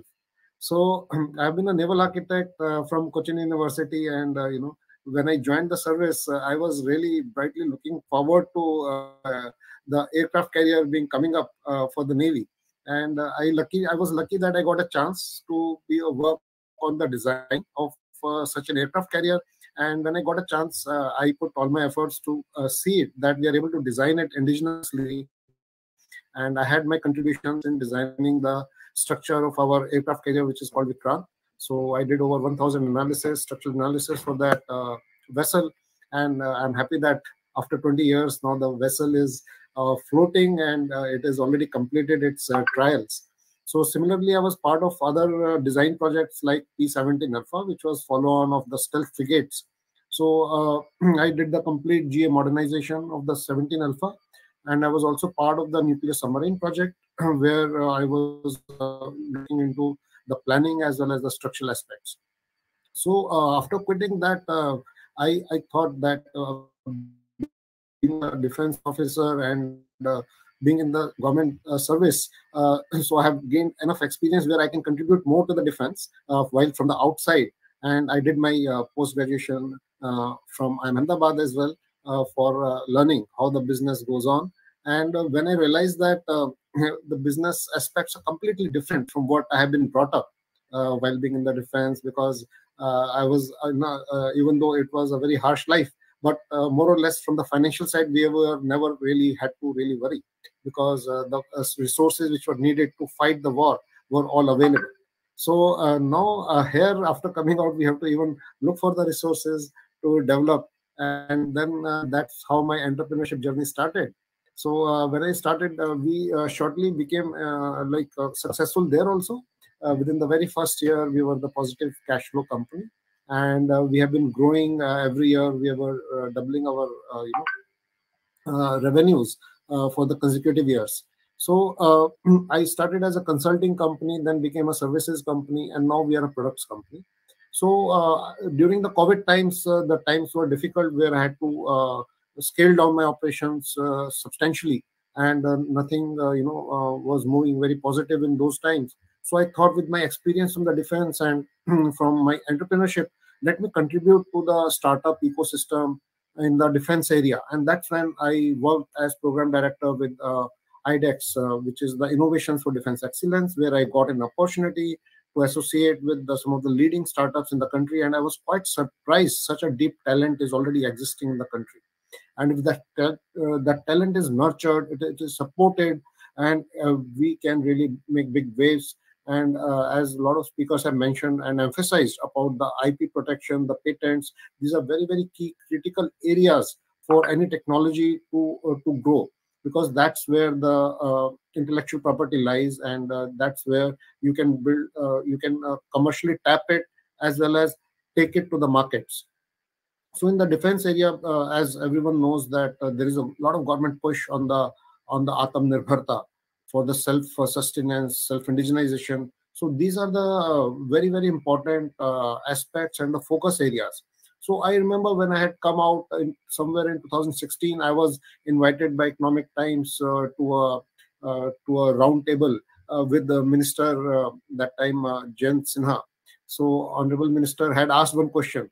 So we are launching that startups program. So how do you think that we can include startups in the government sector? So I rose up and I spoke about it. I said there are two criteria. One is the financial criteria, another one is the technical criteria. So these are the eligibility criteria which any company has to go through. And if the criteria itself says you should have prior experience of so many years and you should have done turnover of so many years, so how can a startup prove that? So this is one obstacle which needs to overcome. And then there is a financial criteria which is there. So all these are, they have to deposit the EMDs. So these are the things which startups and the MSMEs find very difficult to work on. So I think Minister noted the point, and I realized that immediately within few months there was a letter from the government which said that such a criteria for the startups has been waived off. So I see that there is lot of push by the ruling party for making the things viable for the enterprise. But we have been, living in a country which has been, 70 years. We have been into a different thought where enterprise has been looked at not very positively. Enterprise, there has been a trust deficit with the entrepreneurs. So that is what needs to be overcome, and it is being overcome slowly. But I would really want that process to hasten up, so that the policy changes that are deep level changes that are happening already in the defense area, that can really go down and give the fruits and the value that we are really looking at. So even in this budget which has come out for 2022, there have been some landmark changes that even for the capex spending, has been increased to 68% from the 58% last year. So that is a huge amount. The capex budget itself is 1.5 lakh crores, and 68%, that means 1 lakh crore is available for the domestic industry. So that is a huge opportunity for our MSME, for our industry, defense industry, to tap it and take our defense manufacturing to the next level. And to top it, without the R&D, you can actually not really make innovations and make the future equipment and the platforms. So that R&D budget, including the private sector, up to 25% of the DRDO budget, is an amazing step that has happened. There are many more steps. I would like the young people who are already sitting and watching this program to be aware that the government is really opened up. In earlier times, it used to take nothing less than 10 to 20 years before a product can be out. That cycle has been greatly shortened by various government programs today. IDEX has been one of the programs which not only supports, identifies such startups, it also gives them the funding up to 1.5 crores. So during my presence in this organization, I saw a lot of startups getting selected and getting benefited from this program, where the equipment development time has been shortened. Had the corona not been there, I'm sure a lot of them would have produced the equipment within 2 years, as was slated in the program. So if not 2 years, 2.5 years, 3 years, we are seeing many of the startups, they have already produced those equipment, and they are very good equipment. Because the startups are coming from various academic background, from their own innovations, but when the equipment has to perform for the military, it has to really perform in the harsh environments. So whether it is the battleground, whether it is the sea, whether it is the air, this is a very, very harsh environment, and its requirements are far greater than any other equipment which is there in the civilian market. So that's where the startups need nurturing, they need support, they need guidance from the stalwarts who have been there in the armed forces, and they come out and support them. So we have been doing that, and if that is done, I'm sure that a lot of startups will produce military grade equipment within the country. So these are the kind of things that we are looking at, and many other opportunities, like the government has already earmarked 500 crores for the startups from IDEX itself, and there has been a procurement of 1,000 crores earmarked from these IDEX startups only. So this is a huge benefit being given. So earlier, if you remember that in the defense industry, the industry invests a lot. They keep on investing for years, for 10 years, 20 years before they see the fruits of their results. So, but not the case anymore. Now, once a product is ready, it is ready for deployment with the armed forces, and it is being taken. So I saw many such cases when some leading technologies, some anti-drone countermeasures equipment, which is being procured by Air Force, and some live buoys being procured, robotic live buoys being procured by the Indian Navy, and the Army is going ahead and procuring many such equipment like see-through armor and many other critical equipment there, which are being produced by the startups, not the MNCs. So a huge opportunity today, I would say, has opened up for the industry, for the startups and the MSME to participate in the defense in a big way. And if we are able to create an ecosystem for them by bringing all the stakeholders together and support it, then I'm sure there is no reason why the Atmanirbharta in defense cannot be achieved. And as Chairman Ajit Ranade mentioned, that we should also focus on the exports. So export is a key area. So unless we also open up the market and take it to offshore, then they will not become sustainable. So to make them sustainable, we also have to look at the domestic market as well as the market abroad. So a lot of promotion is happening today to such technologies that can be taken abroad, and IP protection plays a key role in this. So I would urge all those innovators who are looking forward to work with defense or any other area to please protect your technology, to protect your to protect your devices through the IP protection. There are many such mechanisms available. Be aware about them. There could be a separate program about it that could be covered where this IP protection can be done. So also there are other opportunities to participate with the government, where the government has mandated 20% of their procurement from the MSMEs and the startups. And as I already mentioned, that the startups do not have to have the prior experience, or they do not have to have some amount of turnover, or they don't have to even submit the EMD. So and they can directly go to GEM today, where they can display their product on the startup runway, and they can be procured by the concerned ministries, departments of the government and the armed forces. So this is, I think, huge. Times have really changed, and now it is for us to tap that opportunity. And I'm available for any guidance, any support which is required. And I would really urge, because now what has happened, that even the military platforms such as warships, aircrafts, the tanks, we need not depend on the foreign shores. We can do them all within our own country. There has been opinion-seeking poll by the FICCI, where I also said that it can be done within the country and we can do it. So as Brigadier Hemant mentioned, that Army has taken a step to identify such talent within the armed forces who have been working on these areas, and we can make a pool of such officers and such men who can contribute towards the development, and we can go to the government and tell them, like, look, this can be done all in house. We need not really depend on the foreign countries for such a help.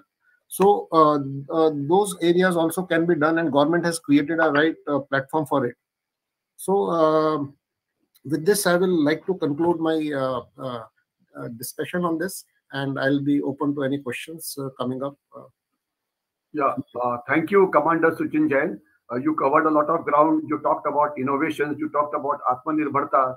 Of course, when you talk of Atmanirbharta, we also have to ensure that Atmanirbhar products are of the same class, if not higher, as compared to the ones that were imported earlier.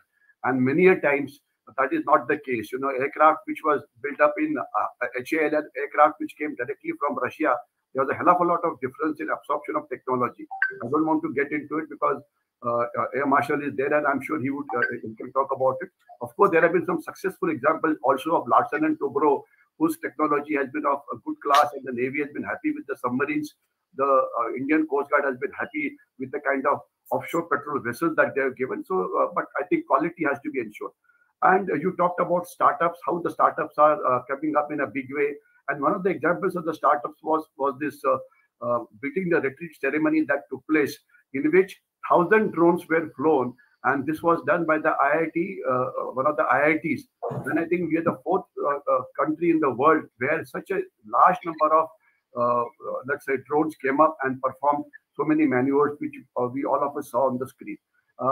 Purely because of we are short of time, I will now look at the question and answer session.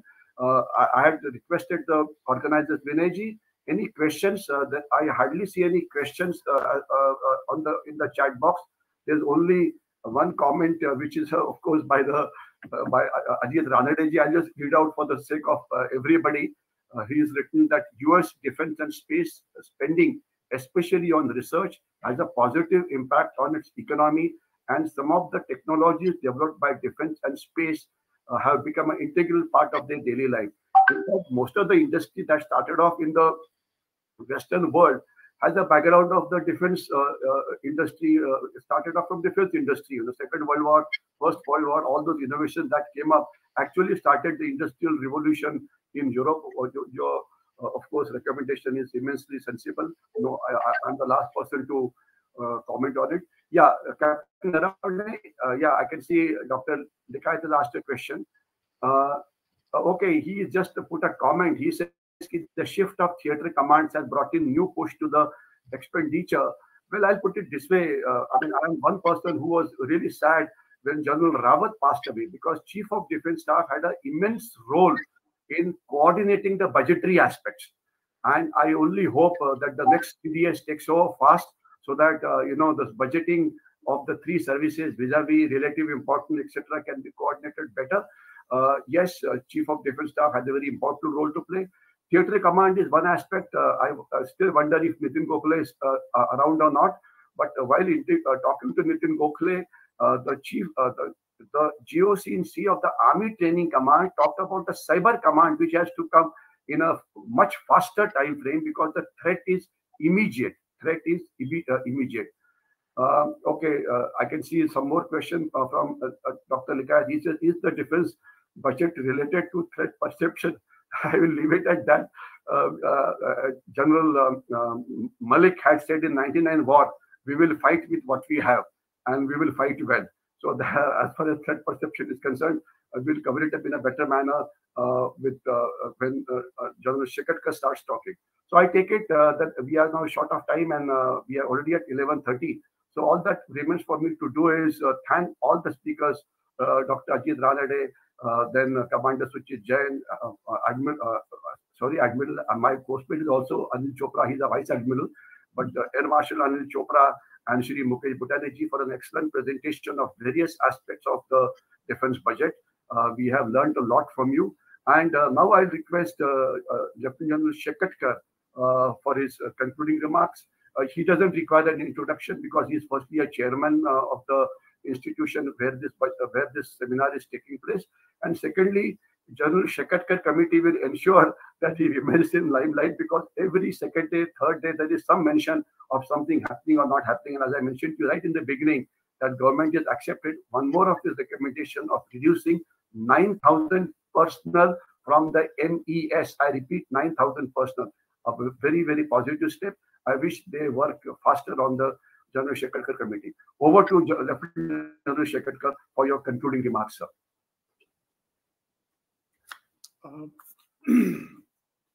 Thank you so much, Brigadier Mahajan.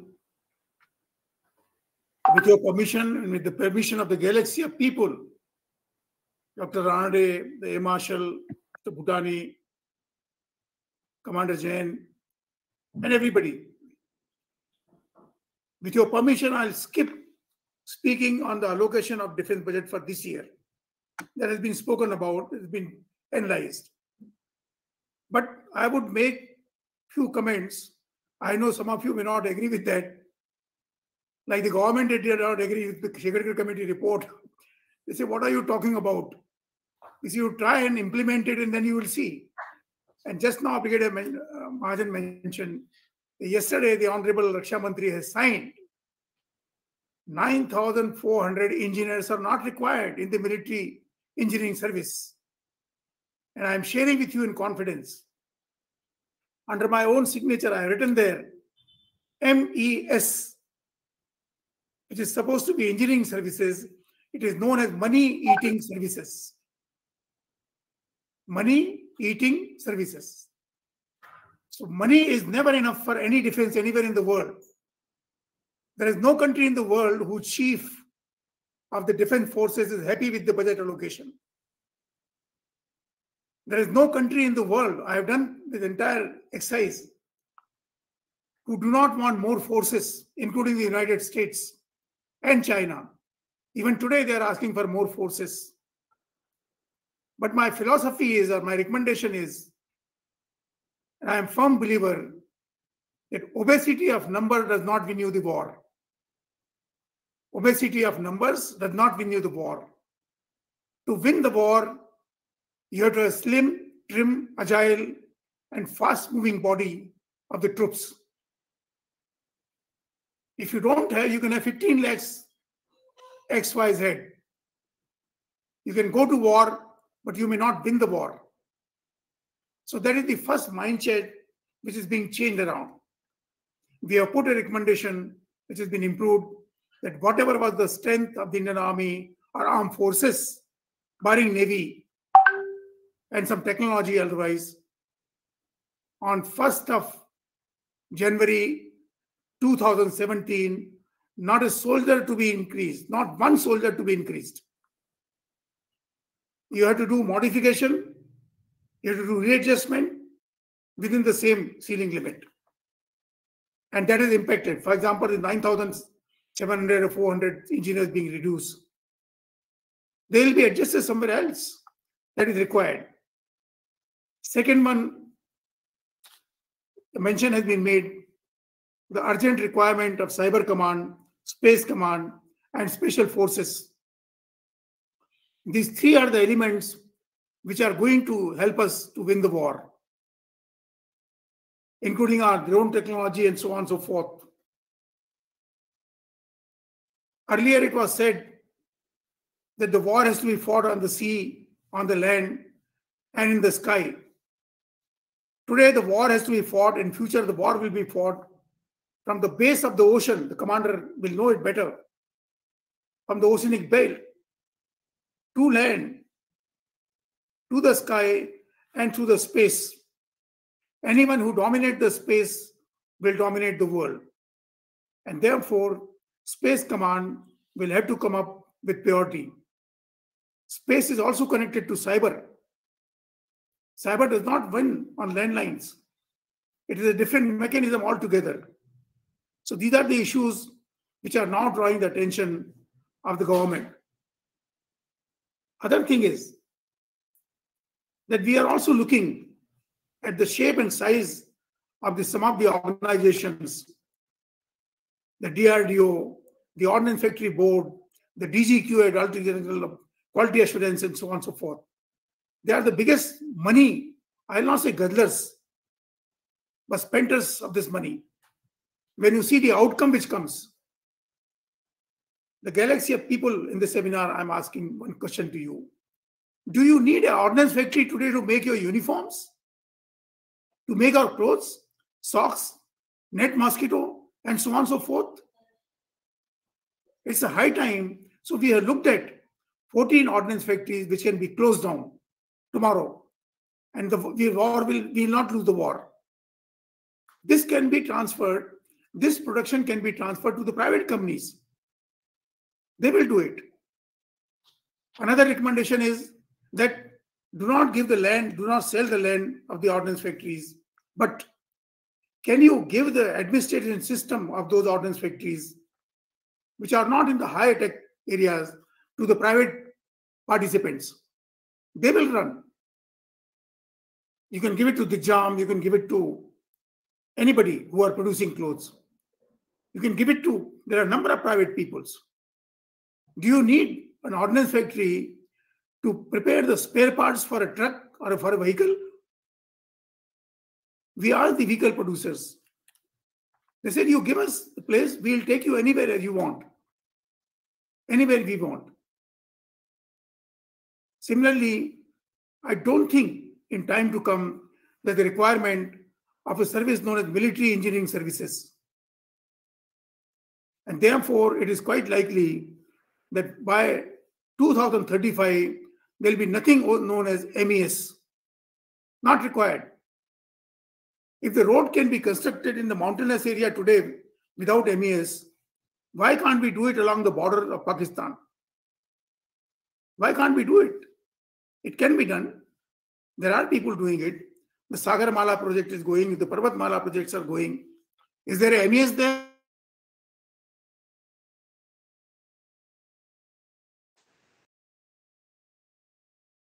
So far, from 2018 till December 2021, 22,000 crore rupees have been saved because of these harsh measures.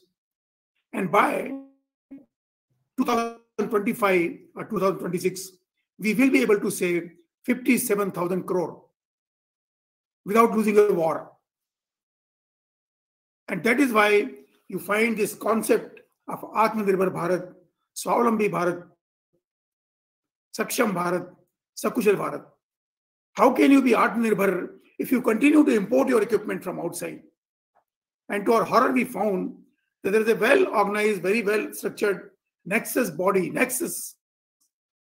between those who are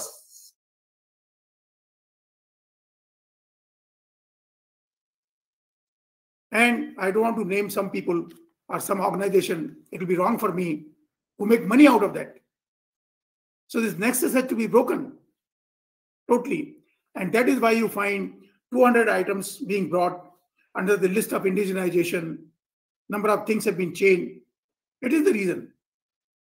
The second aspect in this is when you want to export your equipment, weapon technology, which is part of defense, the importing country or the country who want to buy would ask you, are you using this equipment in your own country?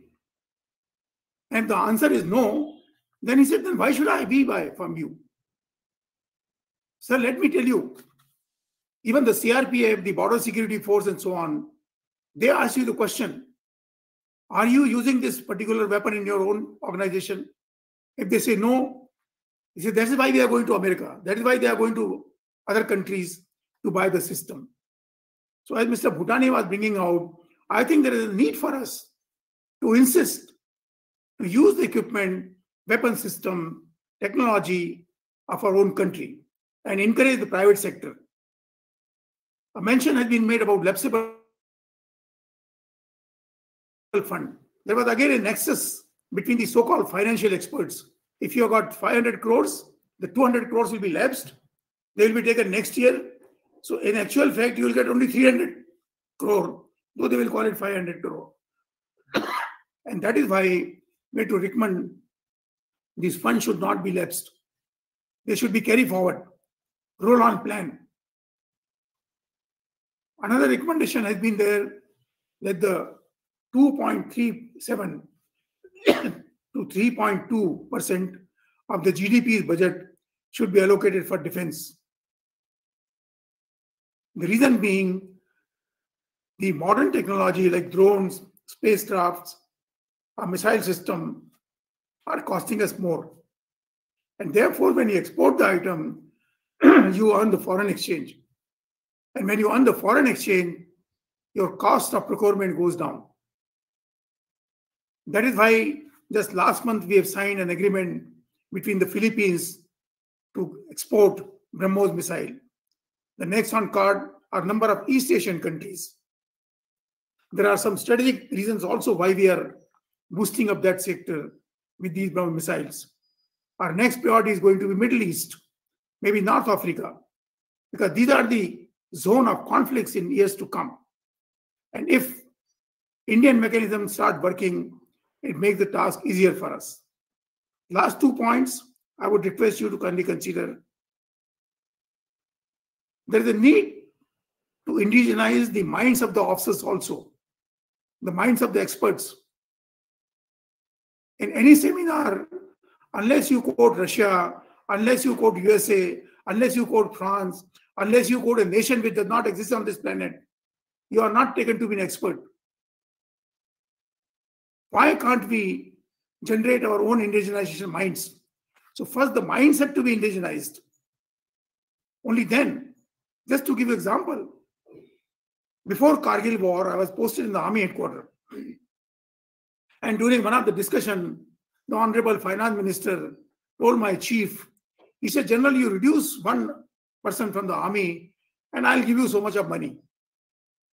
So when we came out, he asked me, Datta, I was the Major General then, and my chief, what is the strength we can reduce without affecting our combat potential? I said, sir, 1.5 lakh. Thank God he was in uniform, I was in uniform. Otherwise, he would have begged me. He would have slapped me there only in front of everybody. He said, what are you talking bloody nonsense? I have been told that you reduce one, sir. I said, easily, sir, 1.5 lakh. The study was done and we were able to reduce 50,000 people in a study of 3 months. Of course, we did not reduce. We call it suspended animation. Means you keep the strength down and when required, you take them. And then I came out of the army headquarters. I was posted out. Kargil war came. After Kargil war, we added another 1.5 lakh. Musharraf did not attack India because we reduced 50,000 people. Why I am giving you this? That we had to look into all these aspects now. Only then the defense budget will be sufficient for us. And as I mentioned, there is no commander anywhere in the world who is happy with the defense budget. There is no commander anywhere in the world who is happy with the strength. But we in India are learning. Our God bless his soul, CDS has tried our best. Our 3 chiefs are trying their level best. The aim is not to reduce just for sake of reducing it. No, it is not. It is to make sure that whatever allocation is being given to us, we utilize in the right time. To that extent, I must compliment and congratulate the Bhosla School and the organization for organizing this webinar. We are grateful to you all, sir, who came and spent your time. Our young generation also listening. And I request people like Dr. Ranade and their marshal, Mr. Bhutani and Dr. Jain, because you are heard outside. Your views are taken. Without sounding critical, they should not say, oh, he's talking against the army. That is unfortunate truth today. The moment you speak something, they say, oh, he's against the army. Why should Dr. Ranade be against the army? Why should the air marshal be against the army or the armed forces? So, but when we put across the things, people will start accepting. I only hope the bureaucrats are not listening to it, because then they will get the clue. And next year, our budget will be cut furthermore. So they need to be told in that way. Not that they're bad. They know they have to survive in this very organization. They know they have to live in this very country. Everybody is not going abroad. So it will be wrong to blame the bureaucrats. Sir, having worked with these committees and committees and committees, it is not the bureaucrats. It is the bureaucracy which makes all the impact, which makes all the effect. So once again, I thank you all, grateful to you, and very kind of you. Hope to meet you sometime and listen to your views in future. Over to you, sir. Thank you very much, Janu Shekatkar, sir. I was very happy to know these figures came out for the first time, that because of Shekatkar committee report, we have been able to reduce 22,000 crores from our revenue budget. And you have also mentioned that 57,000 crores is what is expected to be reduced by the year 2025. So the government is moving slowly, but it is definitely moving in the right direction. Let us hope that the speed increases in the days to come.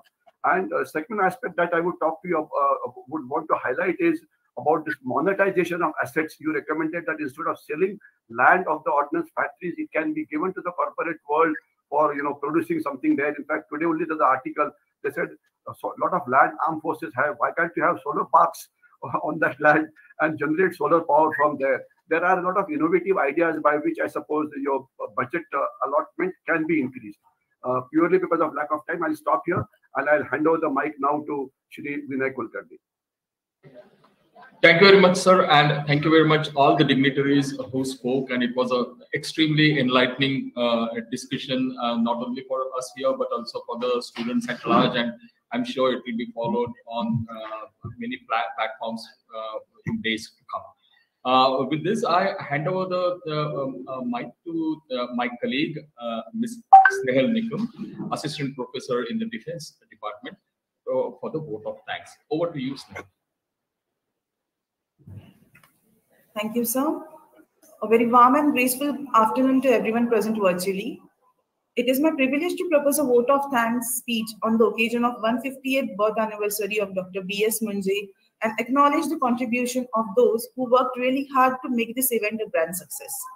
So, on behalf of Central Hindu Military Education Societies, Bhosla Military College, and Kanoji Angre Maritime Research Institute, I take this opportunity to thank our author, Mr. Akshay Jog, and Mr. Nitin Gokhale for the release of the book.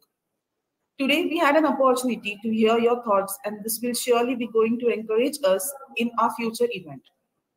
I'm immensely thankful to Lieutenant General Dipesh Gadkar, decorated with PVSM, AVSM, VSM, President of CHME Society, to be a part of this inaugural function and giving a presidential address. Sir, your thoughts have enlightened our minds and my heartfelt thanks are due to all speakers, including Dr. Ajit Ranade, VC of Gokhale Education Society, Gokhale Education Institute of Economics and Politics, Air Marshal Anil Chopra, decorated with PVSM, AVSM, VM, VSM, DG of Center for Air Power Studies, then CA Advocate Mukesh Bhutani, founder and managing partner of BMR Legal Advocates, a boutique law firm, then Commodore Sachin Jain, SSM, who is an innovator, entrepreneur, and ex-program director, Innovations for Defense Excellence, for sharing their opinion and sparing valuable time for from their busiest schedule to grace the occasion. I need to mention my defaced sense of appreciation to our chairman of this function, Brigadier Hemant Mahajan, YSM, for showing his enormous cooperation. I must not be forgetful to thank Department of Civics and Politics Center for Excellence in Maritime Studies, Mumbai University, for the collaboration with Kamri. I also extend my special thanks to our General Secretary, Dr. D.G. Belgaonkar sir, our Secretary CMA, Hemant Deshpande sir, our Working President, Shri P.G. Kulkarni sir, and Director of Kamri, Captain Dr. S.G. Naravne sir, and all the other official members of CHME Society for being the catalyst that stimulated us to do our best and standing as a pillar of strength. I'm also thankful to our proactive and dedicated staff and technical support members of our institution for their involvement and their willingness to take on the completion of the task beyond their comfort zone. And lastly, my sincere gratitude goes to all the viewers who are present virtually for their interest. Once again, thank you so much for attending this event. Jai Hind. Jai Hind.